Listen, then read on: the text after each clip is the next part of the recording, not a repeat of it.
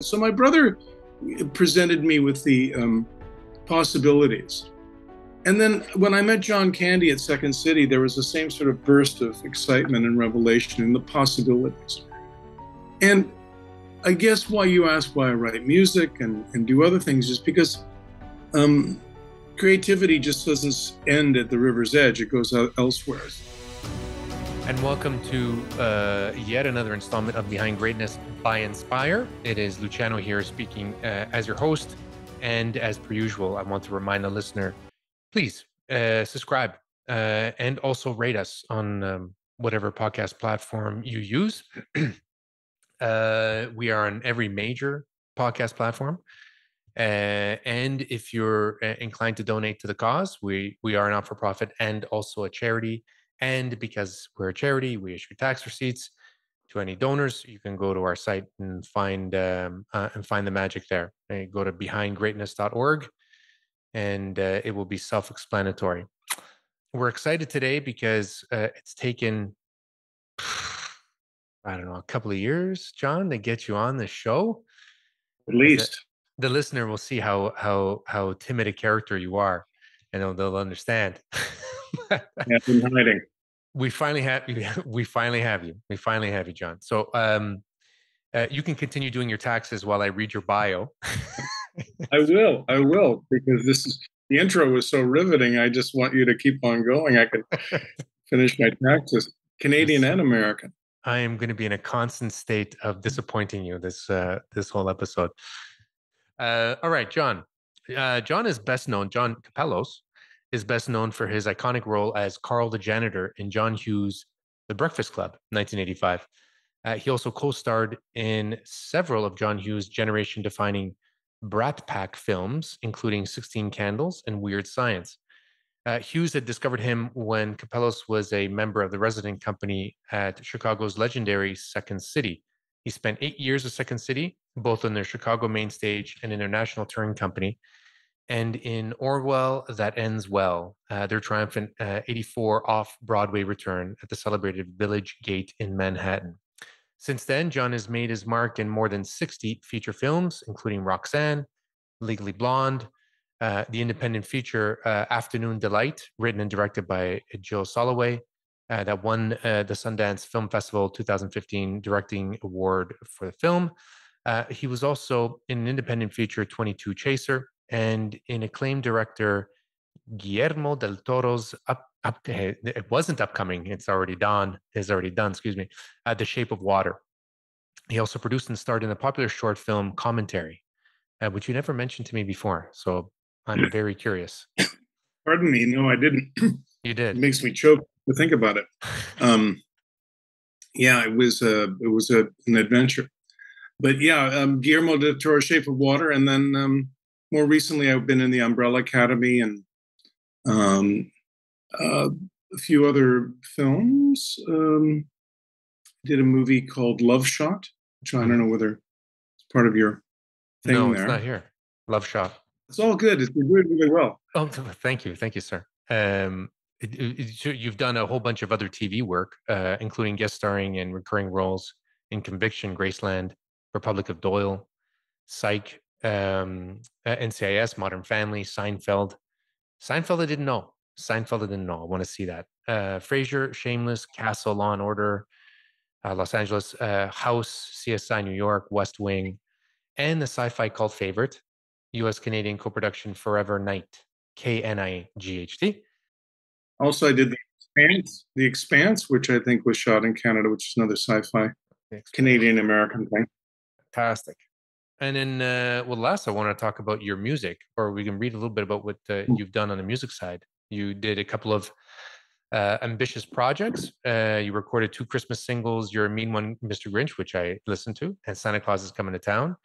And you released before COVID an album that you can find, a listener can find on Spotify, entitled Too Hip for the Room, set of jazz compositions, which are both, I like this, satiric and delicious. And I agree with that. And specifically with the song My Goodness. That was my favorite one. Yeah, that's the tasty one. So this is also something I didn't know. You wrote 7 of the CD's 12 songs, which include his cover and a music video of the Breakfast Club theme, Simple Minds, 1980s mega hit, Don't You Forget About Me. Yeah, I didn't write that, but I covered it. That's for sure. I wish I had written it. I'd be a billionaire. What's his name? Forsey. Those guys have made a lot of money off that song. But anyway, What a song. Like that defined my childhood in the 80s. It's a cool song, yeah. And I have to say, the guy Jim Kerr in Simple Minds, the one and only time I met him and had a talk with him, I said, "Boy, it's a great tune." He goes, "We didn't want to record it, man. We still wish we didn't." It's like, okay, it's what is he offering up his royalties to somebody else then? I don't know. It's what put him on the map. Sure. But that song was offered to David Bowie, Brian Ferry, and Billy Idol, and they all turned it down. And Simple Minds finally recorded. But Brian Ferry could have done a nice job on it, and I think Billy Idol probably could have done a nice job on it. But I think that they did. It ended up with them, and wouldn't have been defining. Wouldn't have been defining as that one is. Right. And which defined one of the movies that defined that decade, which you were in as well. John. Yeah. Why did you leave journalism to go into theater? You called it an audacious decision. Well, I went into journalism the year after Watergate happened, like 1974 was when I graduated from high school, and Watergate happened, 72, 73. Mm-hmm. And there were a glut of students at Carleton in first year journalism. So it was a huge class. And there were great teachers there. McPhail, a guy named Ted McPhail, and a guy named Robert McFadden, who was a really brilliant lecturer, came from McGill. I mean, it was really an interesting time. And there are a lot of really great people that were in the class, people that have gone on to become Canadian and international journalists, because Canada produces a lot of journalists. But after a year of it, there's a lot in the first year of journalism that's not romantic. There's learning shorthand and all sorts of other stuff. But there wasn't any me in journalism. I discovered that I needed to be a little bit more in an ego-driven world. That's where the theater kicked in, and I started doing plays at Carleton University, and then, I have an altruistic side of me that would have loved to, but gone off and become a journalist. But a lot of these people make incredible sacrifices that I just couldn't do. I mean, my sacrifices I've made to be an actor. I mean, it's a life full of sacrifices. We've talked about this on a podcast too, to devoting a life to the vocation of an artistry or a form of artistry. When you're 18 or 19, or in those years, at least for me, I thought I had to choose a pathway. And, the one pathway lay ahead was journalism, and another pathway ahead was the theater. And I had more passion for the theater. I still have. So that's where I went. You said that this is more, you wanted a more ego-driven play. And that's why, no pun intended, that's why you went into theater. But was it to that? Was it just to that? Like, no. What is it that pushed you as an 18, 19-year-old to go into something that it's the polar opposite in terms of performance from journalism? Well, I think the one thing that an actor, I can only obviously speak for myself, but what I seem to think when I see people that share the same sort of, have the same sort of passion, drive, whatever, to do what we do, which is, to act and to sort of live in weird apartments and to starve and to do things and to do unusual plays in strange places and all sorts of things, and then work with people that are borderline psychotic or genius. But you sort of, you look at what's out there when you're a kid or when you're starting out, and you say, well, I can do that. Now, if you want to go to law school and you see somebody that becomes a lawyer, and as a lawyer, I can do that. Well, then you go into law school. Well, I looked at people on stage or films and said, well, I want to do that. And then there was a realization after having studied, done a few plays, I can do that. So the possibility of being able to do that you know, and also, yeah, the fact that it was dangerous, i.e., the chances of success were minimal, are minimal. Um, Continued success, because what you learn after even all this time is that it's a constant thing. You just don't achieve any sort of state in my profession and then stay there. It's never constant. You can see people who have had careers that, you know, we can example all sorts of different types of careers. But for me, it was just, I can do that. I saw this, so that's the ego part of it. Me, I, and then you have to develop the skill set, because once you realize, oh, I want to get up on stage and perform and expose myself that way, there is a tremendous part of you that goes, well, I better know what I'm doing because I don't want to look like an idiot. And then there's the other side of it is like, get to know what you're doing, because the only way you're going to make it is to know your stuff. And I have to say, my dad said to me, "Okay, if you're going to be an actor, then just be the best." And that's a wonderful sort of shoot for the top sort of mentality. But also, I think what he was saying is, okay, well, then dedicate your life to it and do it. Just don't phone it in. So I want to make sure that I understand. When your dad said that, was that your dad's first reaction when you came out of the acting closet, or was that it ended up that your dad told you that? No, my first reaction from my father was, "Oh my goodness, you really think you want to do this?" And I went, "Yeah." But he was supportive. Well, he said, "You've got the tools to do it, the rough tools. But here's the deal," he said. If you don't make it after a certain time," and he laid out a year, that was, I'm sure, negotiable, "then you're going to go back to school." And then I said, "That's a fair proposition. Hmm. Take some time off." And he said, "But please, whatever you do, don't become a waiter or a bartender."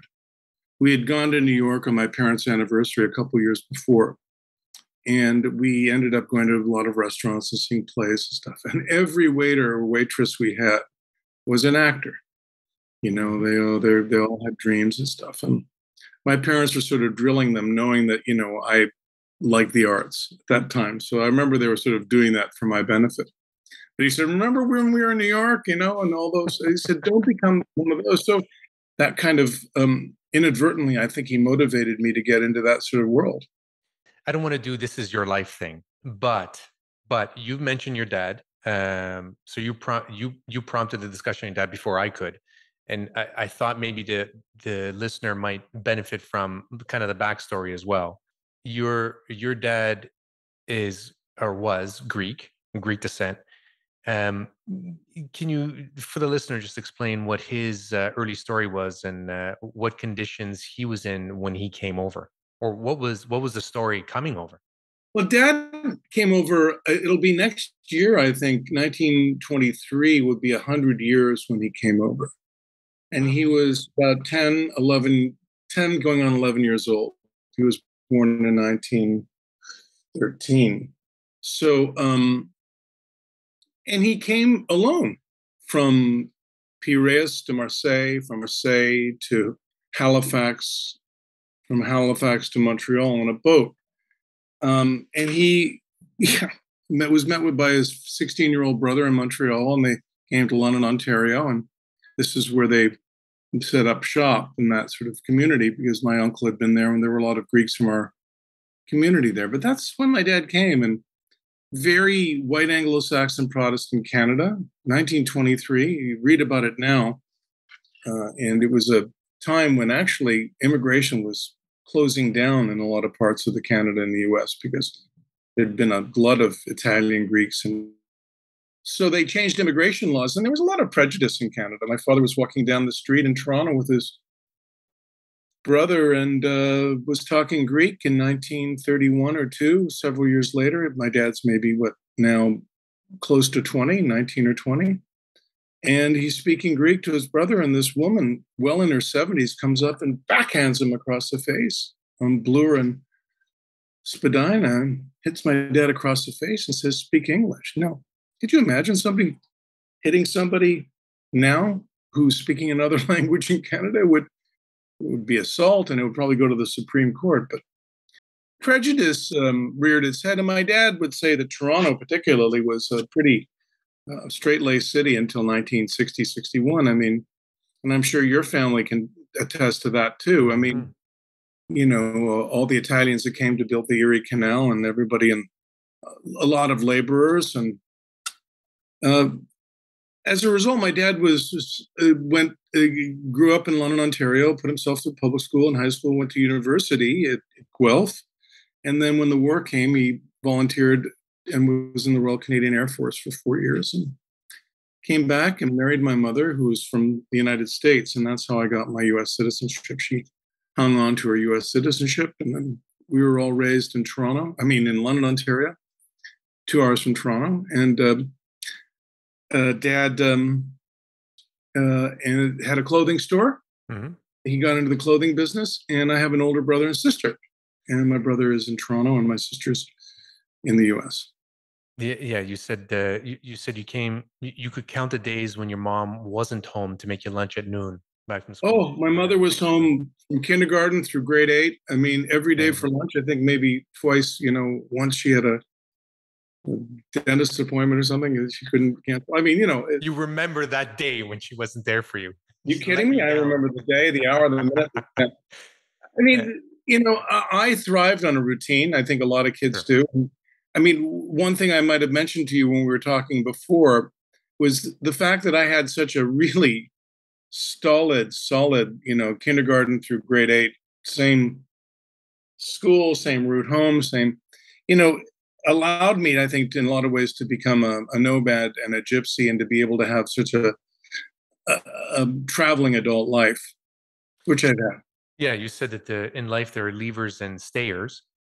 And then your early teens that you want to get out. And then you said something else as well that interests me, because I like to ask this all the time of myself, and then of people who tell me this thing.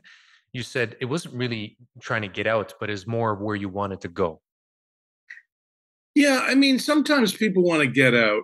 I mean, for my sake, I wanted to get out, but it's like not for the sake of leaving London, but like, where am I going to go and what am I going to see, and the excitement of seeing other things and experiencing other things.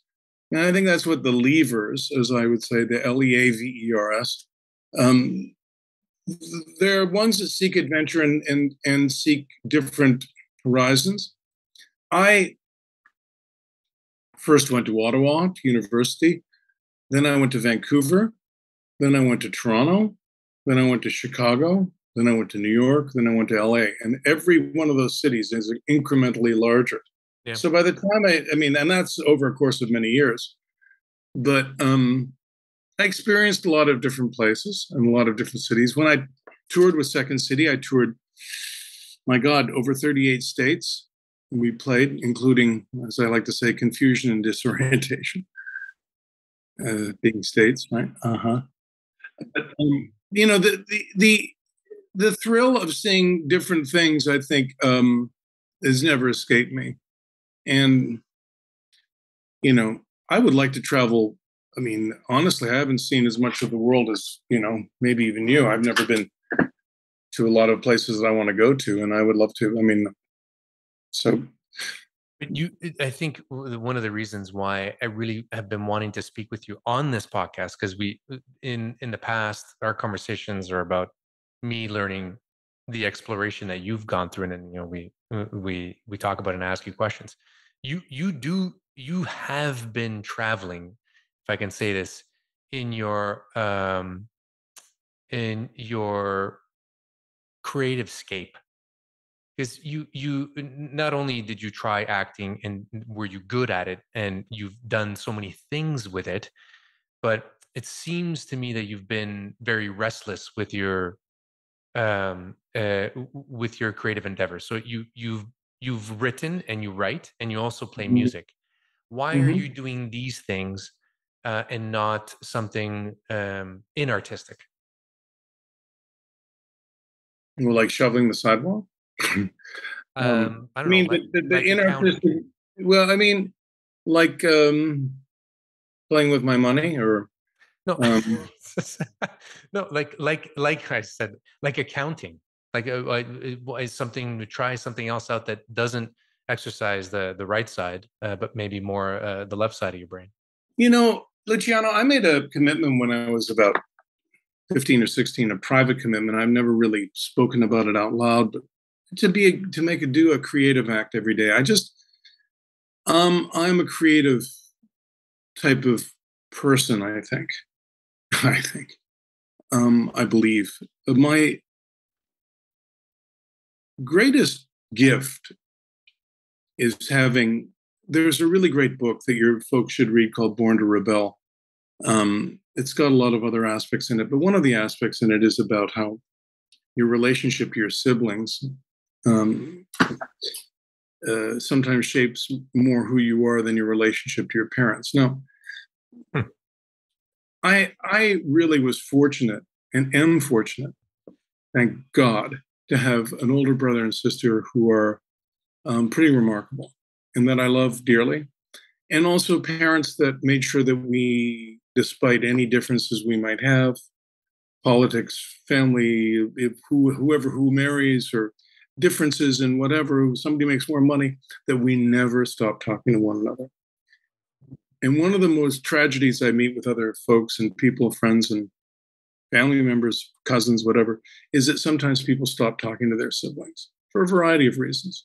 And they may be justified. But I was very lucky to have a father and a mother that made sure that we got along, and also siblings that understood that.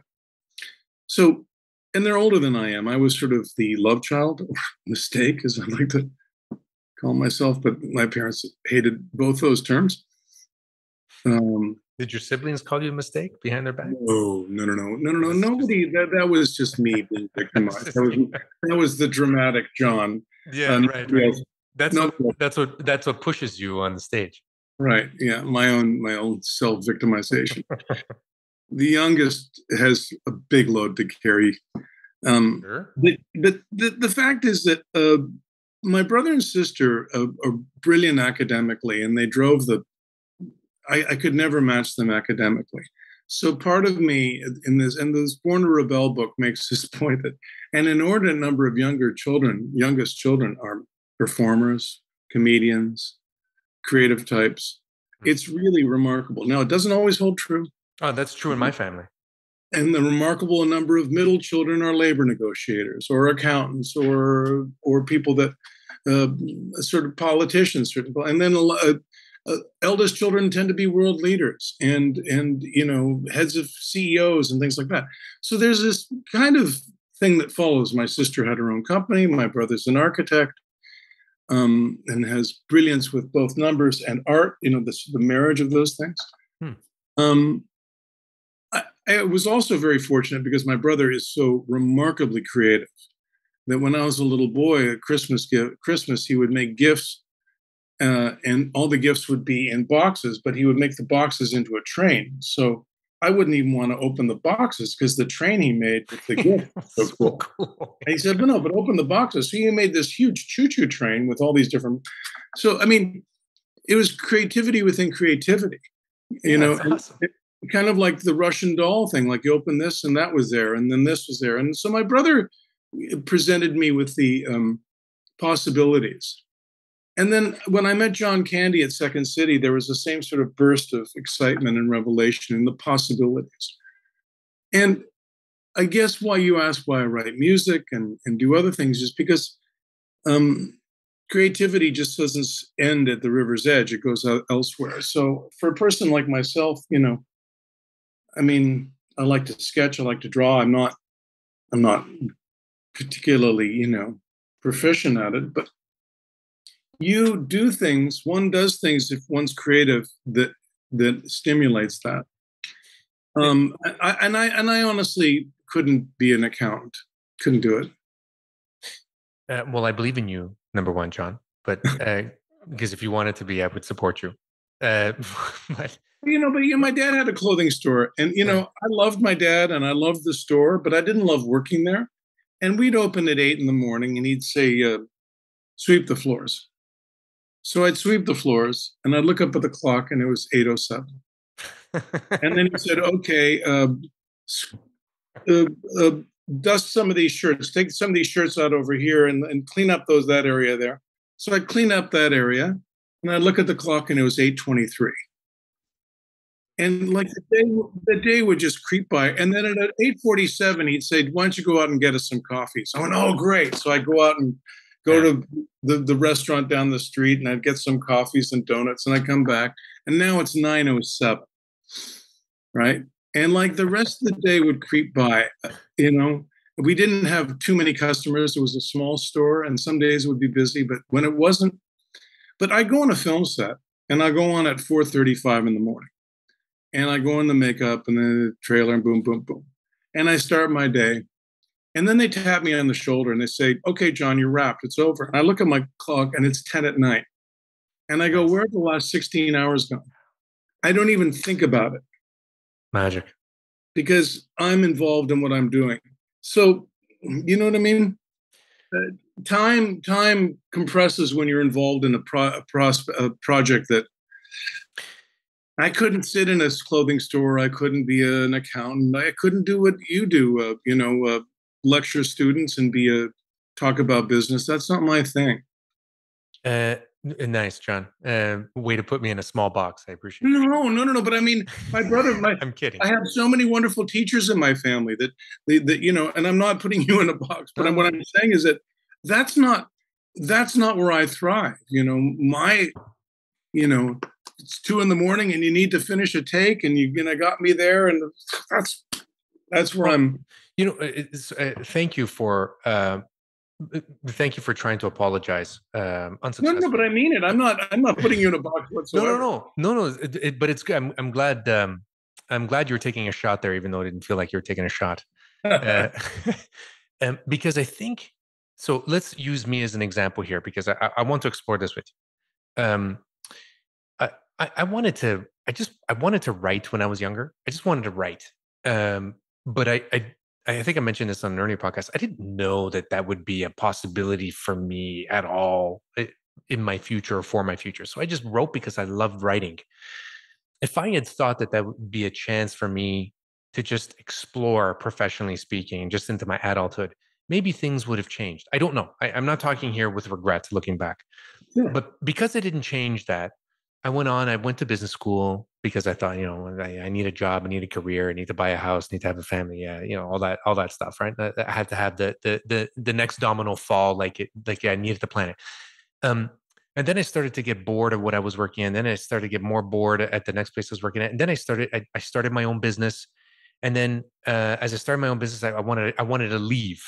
I'm using your word, right? I wanted to leave. So I decided that the business that I wanted to be in, I wanted to be outside of my sphere. I wanted to be outside of my own country. I wanted to be in several countries. I wanted to develop relationships. And then I thought, why don't I also try this teaching thing? So I have been for the last several years. I teach a course a semester and I kind of like it. And then this podcast. And now I'm thinking, as you said this, I'm sorry to go on for long, but as you said this, it's maybe coming to me why I do what I do and why I don't want to be defined by what I do, because I do a lot of things and I like doing a lot of things. Maybe I'm trying to answer the creative call that I didn't answer at the beginning, and subconsciously I'm making up for that by going beyond the river's edge, to use your words. Maybe that's what we're all trying to do. We are what we are, Luciano. And I can go back and example my dad. My dad didn't want to own a clothing store. He harbored intellectual, ambitions. He got his degree, Bachelor of Science. Mm-hmm. And yet, but towards the end of his life, he got to do this cable TV show because he loved religion and he loved talking about various religions with different people. And he had this multi-ecumenical show where he'd have a rabbi, a Monsignor, etc. on the show. And, when he died, all these various religious folks showed up at his funeral, but more importantly, he explored his curiosity, and what you're doing is precisely that, I think. And you are who you are. Writing, unfortunately, I think a lot of people, particularly, um, well, I mean, I can't make this generalization, but I mean, in my ethnic group, the Greeks were never really encouraged to go into the arts. So if Hmm. a kid or an Italian kid or something like, Yeah, same, same. your parents said, like, I want to be a writer. I goes, no, you don't. You're going to go to Sir George Brown College and become a welder, Yeah. I mean, or whatever. I mean, there were types of, like, my father was one who said, look, at the clothing store that he had is a conduit. I want you, your sister and brother to go off, go to university, do whatever you want, become whoever you want. That was my dad's ambition. But there are some ethnic parents, let's say a couple of people I know whose parents worked in the kitchen at a restaurant, and their son or daughter was particularly brilliant and wanted to go off to school, and the father would say, no, he's not going to there, because if the restaurant is good enough for me, it's going to be good enough for him. So they Oof. had this sort of, a different view of it. Oof. Like, my son's not going to go off and do that. And too often I saw that with friends of mine, other Greek kids whose parents would say, forget it. And like, they'd look at me and say, I can't believe your parents are letting you do that. And in a lot of ways, when my father said, okay, go off and fly for a year, see whether you can uh, get that, you know, acting career going, you know, there was a beauty in that. And um, I don't even know whether, you know, a lot of parents would allow their kids to do. I mean, a lot of parents are encourage their kids these days to go into the arts, but I don't know. It's a sort of a bravery in that. But I'm sort of drifting off. I think that you're harboring writing and then doing what you're doing in your journey. I think leads one on a path. You do what you do. I took 8 years of piano when I was a kid, and people like yourself asked me, well, why do you do music? Well, music never really left me. Mm. It's always been there. Um, but but my goodness, I I don't know who said this quote, but I mean, I could use 4 lifetimes. Right now it's like, boy, I could start again and do another 45, 50 years of just studying the piano. If Or, you or if you were to believe in reincarnation, do you think that this would be your last lifetime? I don't know. I mean, I don't know whether I believe in that. I'm thinking perhaps I've been around the block a few times because I'm such an imperfect person. That's the I'm beauty. probably one of those guys that, did you ever see the movie Defending Your Life No. with Albert Brooks? They show him his past lives, and there's this one where he's running from this lion, and he said, "What were you?" He goes, "Breakfast." Like, what were you in your past life? Breakfast, you know. Well, so Anyway. I also ask this too, and I ask it kind of seriously because I feel like when I ask people about their artistic likes, so people who are not um, who have not chosen a vocation in the arts, or not in the process of choosing vocation in the arts, when they respond to me about what they like music or writing or sculpting or painting or something, there is a different kind of energy that comes out with that answer. There is something that it seems they're very attached to, and this is my question: when somebody who is in touch with their artistry, with their creative self, and decides to pursue that like you did and like you do you think it's something that you remember better than others or more clearly than others? What do I remember? Or let's use the word remember or know.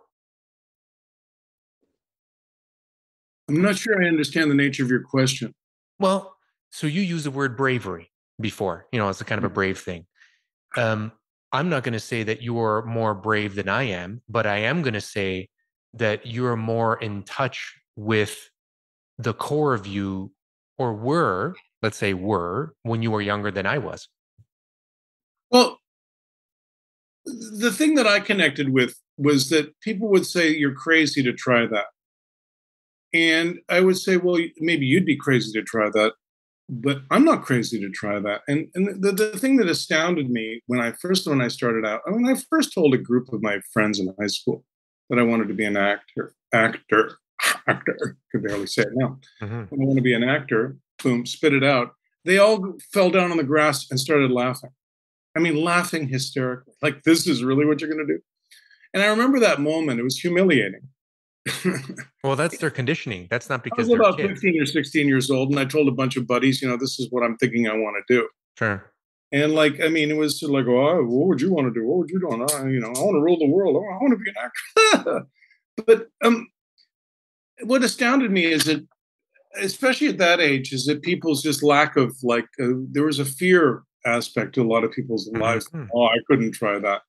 Well, as far as I was concerned, I mean, my father's proposition kind of worked. Like, well, if it doesn't work in a year or two, then I'll do something else.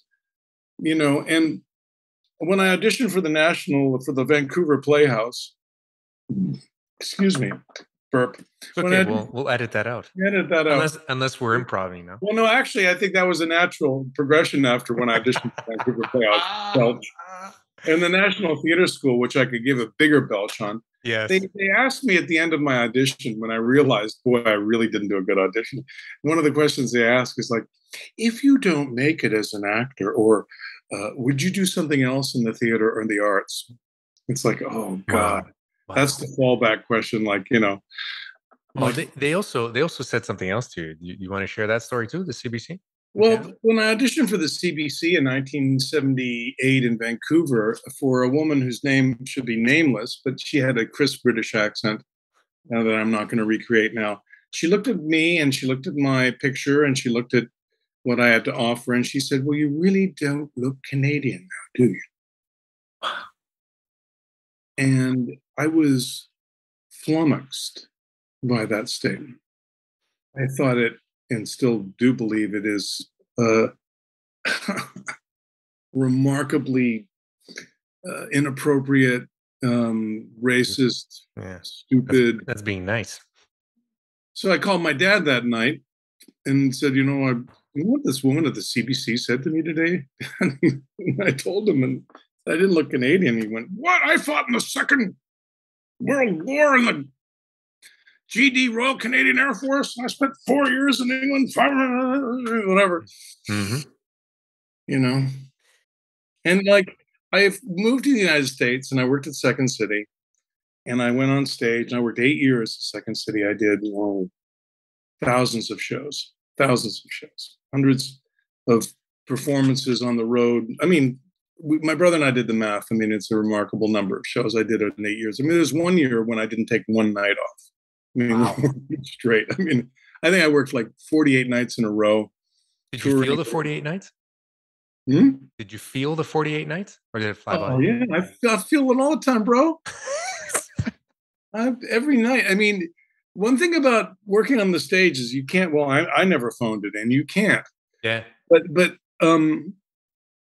it's like I'd phone my parents up and say, I'm a member of a comedy cult, but I'm doing what you told me, Dad. I got a job in the theater. But what was I going to say about working all that time on the stage? Like, first of all, you learn how to act on the head of a pen, and then the other thing is that you develop a respect for it. I mean, and where was I going with this before that? Well, you said you started with you and your brother did the math on how many shows you did. Yeah, no, it's just. But what I was going to say about the Second City experience was that, oh yeah, I did all these shows at Second City, and nobody had the audacity, temerity to ever say I didn't look American. And I've auditioned for a lot of things, and nobody's ever said I don't look American. So the only time I experienced that was, way back when I believe Canada was held more culturally hostage by a British sort of artistic establishment, which I think is probably waned a little bit now. Well said. Held hostage. Well said. You did say something about what you learned doing all that theater work was a difference between a TV actor and a theater actor, Mm-hmm. and the patience. Well, sometimes you work with in the film business and the TV business actors that have never done theater, and it becomes more and more common, particularly on the West Coast, of the United States. I can't really speak much for Canada. I mean, although I think there are more actors now that solely dedicate themselves to film and TV. It'd be an interesting thing to find out. But the ones that have spent a lot of time in the theater, I think, have an infinite degree of more patience and understanding for the process, period. It's just the truth. I've worked with film actors that are so not so sort of not knowledgeable about sort of technical aspects of acting, but also sort of a overall vibe of the zeitgeist of the work. And there's an impatience that doesn't suit the work that, a person who's been in the theater sort of has a lot more measured understanding of, period. End of statement. Question. That's my experience. Yeah, no, it's fair. I wanted you to share that. Where do you exist after you die? What do you believe? Well, that's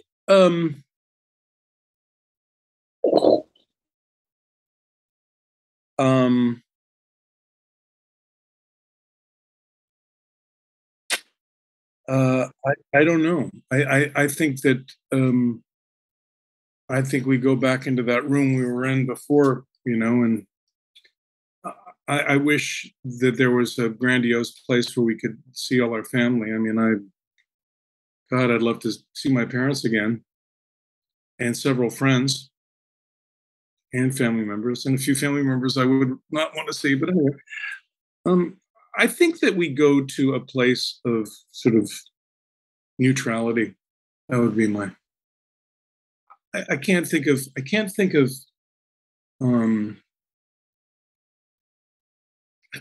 that heaven is a.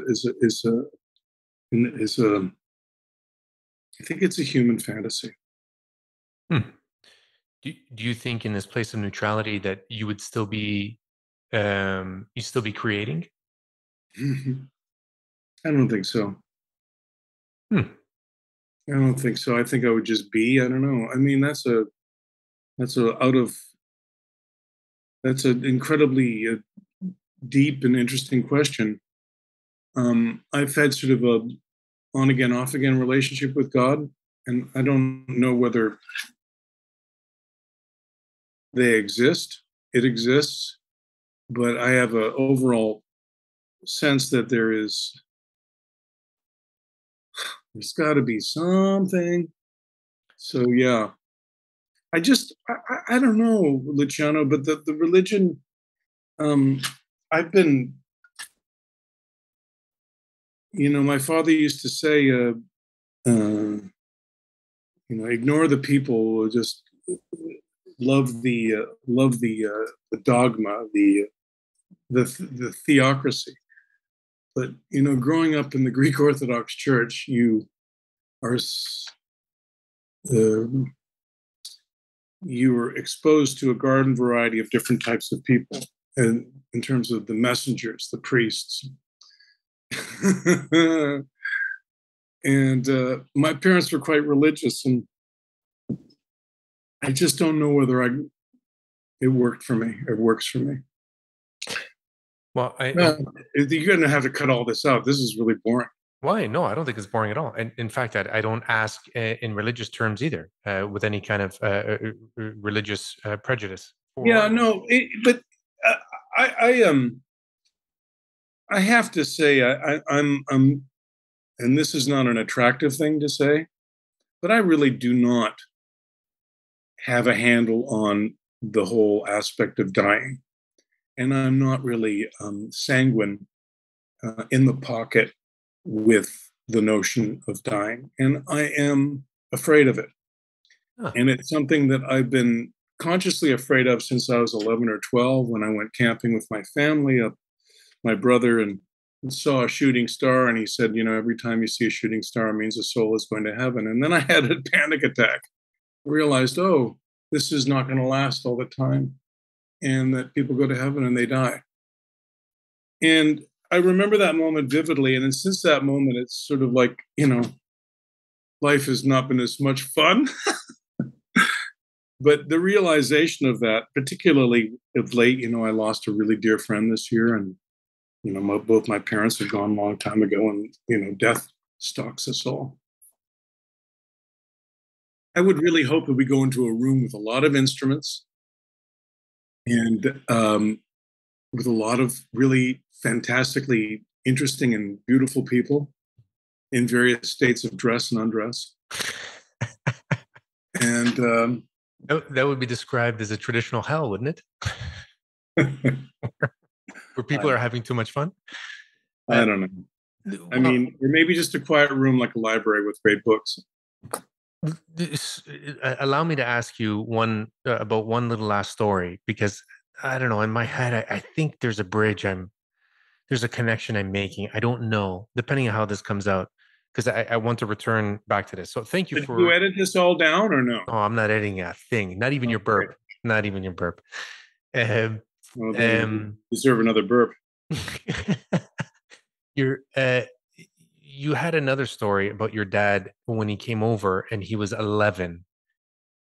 So the story that you shared with me, and then his friend Mitchell, was it Nick? Nick Mitchell? Yeah, well, Dad, when he came over on the boat, I didn't know much about it as a child, right? And then I moved to Chicago in 1978. And Chicago, for those who don't know, in the Greek world, is like one of the big villages. If you don't know anybody in Chicago, then you're not Greek. And every Greek has a relative or a friend. I happen to have two great uncles. My grandfather's brothers lived in Chicago many, many years ago. So they're my dad knew the city a little bit, but he never really went there much growing up. So, but when I moved there, he said, I'm going to come and visit you. So he did.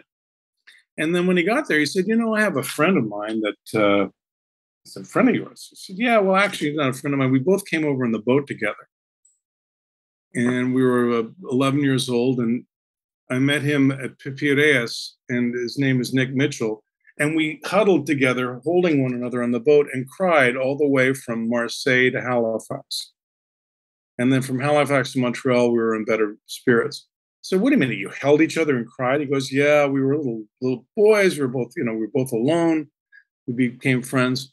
And we got off in Montreal, and he got picked up by his family, and I got picked up by my brother, and I haven't seen him since. So you haven't seen him since? Okay, this is 1923 when this happened, and now this is 1978. You do the math. 55 years? Yep. So we're in Chicago, and he looks up Nick Mitchell. Well, these two men saw one another and then ran towards each other and embraced each other and must have cried for about an hour and a half. Wow. They must have just bawled like children for an hour and a half, holding one another. Two men, probably in their 60s. And they explained what happened. It was quite emotional. And ironically, the restaurant Mitchell's was 3 blocks from where I lived in Chicago. So after Dad left and went back, I would go, and Nick Mitchell would fix me breakfast, and his brother. And unfortunately, both the Mitchell brothers are gone, and their kids now live in Arizona. I keep in touch with them. But man, I was treated like a king. If I wanted food at 2 a.m. or 2 p.m, I took friends into Mitchell's. They just knew who I was, at the corner of Clark and North Avenue in Chicago, right by the Chicago Historical Society. And them were the days. And Mr. Mitchell, Nick Mitchell, had tragedy in his life. I mean, he had a son who was in a motorcycle accident, was paralyzed from the neck down. He had another son that had issues, and so, life was not easy for them. But when he and my dad saw one another, that was remarkable. And,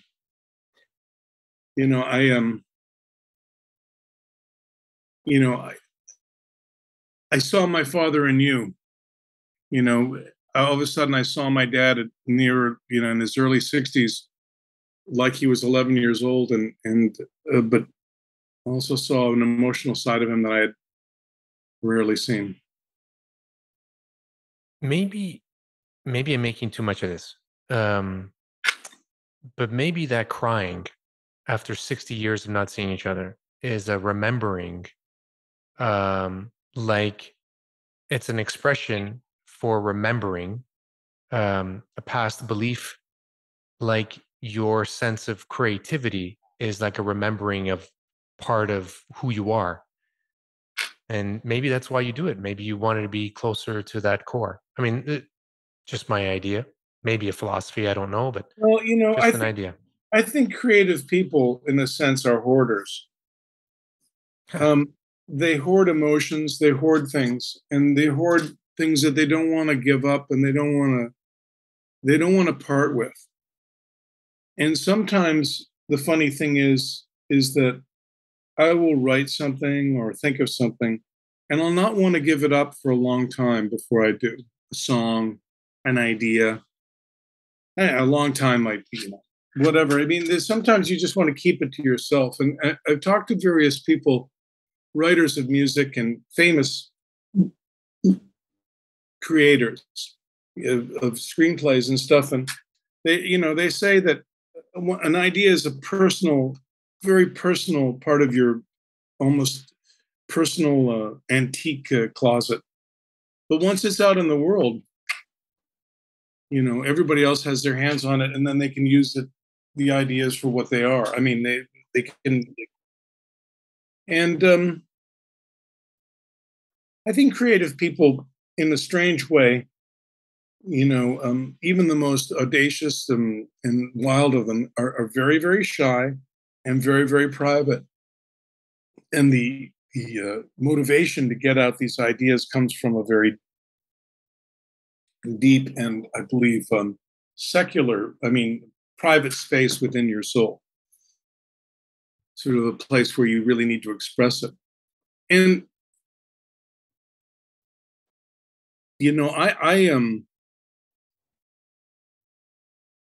I look at my time right now, and I hope that I have a lot of time left to do what I want to do. But I realize that people such as yourself and others might look at a person like me and go, well, I guess you're wrapping it up now, huh? I know you're not saying that, but people tend to say, well, you've reached a certain age, and I guess you should know these things. You should know certain things. And let me tell you something, as to somebody who's older than you, with age does not necessarily wisdom come. There are a lot of people that that just don't get wiser as they get older. Mhm. And don't attribute things to older people just because they're older. You know, make sure that they've done the work, because a lot of people just don't do the work. They don't do they're not self-critical. I mean, I'm not even talking about creative types. I'm just talking about people In that, general, yeah, they just don't. that's a good lesson in life. Be around people who do the work. Yeah. Yeah, Yeah. and you know, my therapist many years ago said that one of the things is that you have to talk to people that you love and care for on a certain level, um, on an equal level. You're not greater than or less than. You're equal to. And in Mhm. Hollywood, there's this expression: they're either at your knees or at your throat.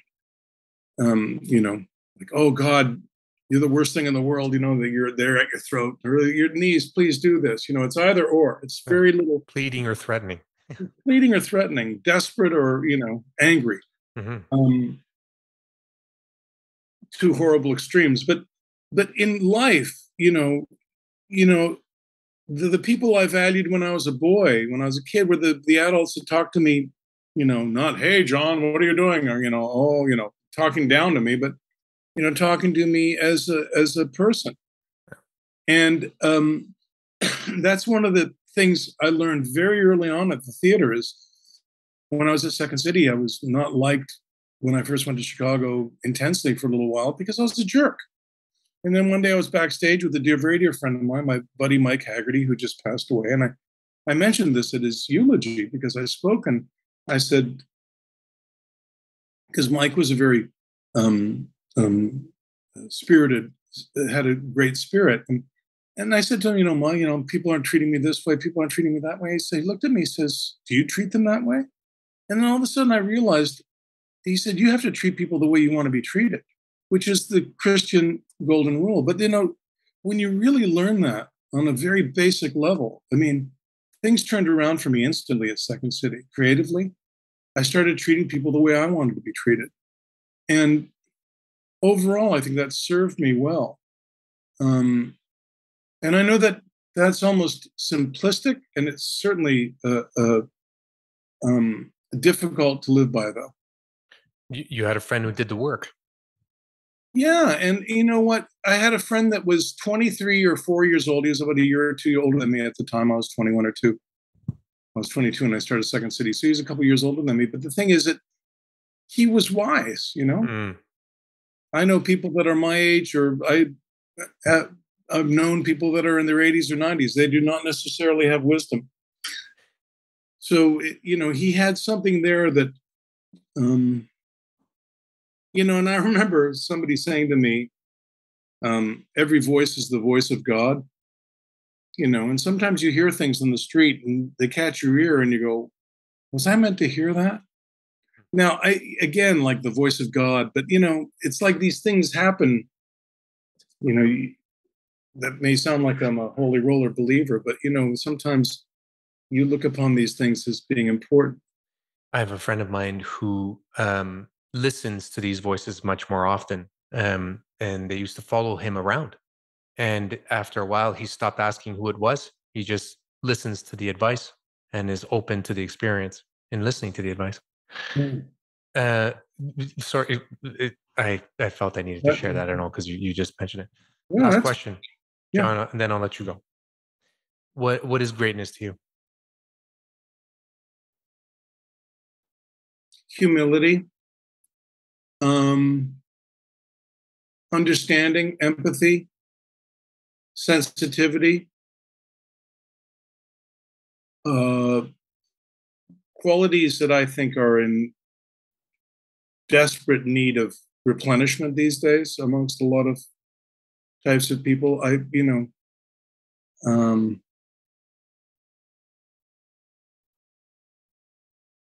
think that one has to approach every day with a certain degree of, happiness. I think that one of the greater gifts that a person can give another person is to be present and also to not complain.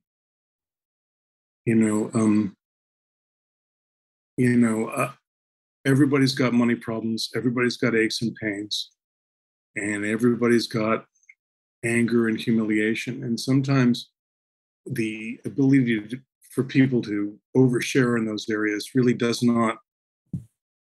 I think sometimes it's almost better to understand that other people have those things going on with them too. And that's what I mean by empathy. I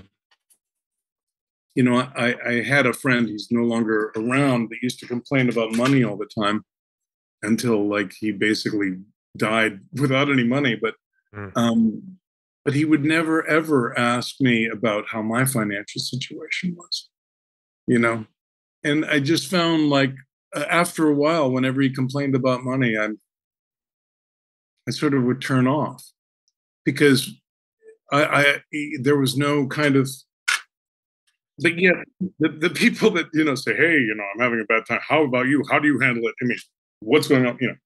The sort of empathetic circle. I don't know. I mean, you're asking me a complicated question and I'm giving you a pedantic answer. I think in a lot of ways,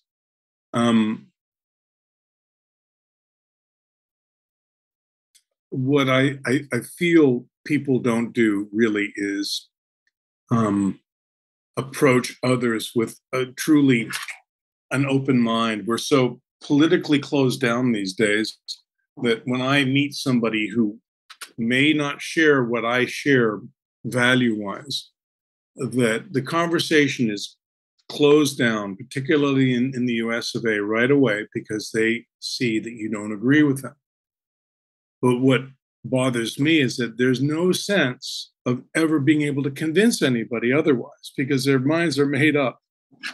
And I try to not be in a position where my mind is sort of made up all the time. And the only way I can really give you a great example of this is creatively, is that when I was in my early 20s, I'd look at a film script and I'd say, this film script is really bad and this one's really great. But now I'll read the same two film scripts and I'll say, well, the one that I thought was bad is actually can be made really well. And why I thought it was bad was not necessarily reasons why it's going to, and the one I thought was really great was made really badly. So when you realize, as you get older, you realize that sometimes your opinions about stuff are not that important. Or it can be fluid and changed. Or they can be wrong. Wrong. Yeah, you can be dead wrong about stuff when you're absolutely convinced you were right. So I think that circles right back to the notion of humility. Because if you're truly a humble person and you've got humility, then you'll go, you know what? I was wrong. That was wrong. I am sorry. I made a mistake. That was wrong. I was ill, boy, oh boy. Can you imagine? Could you imagine if certain politicians in the United States and Canada, I don't give a shit what stripe they're from, could just say that with real belief? Like, oh, you know what? The problem is, there's going to be somebody that's going to hang them on the thing for saying that they were wrong. But you know what? I would rather somebody say I was wrong about something than insist like, I won the election.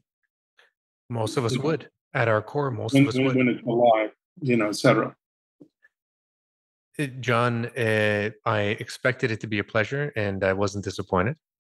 Well, I hope that I didn't bore you too much. Not at all. Not at all. I only have really 2 words left for you. What? Efaristo poli.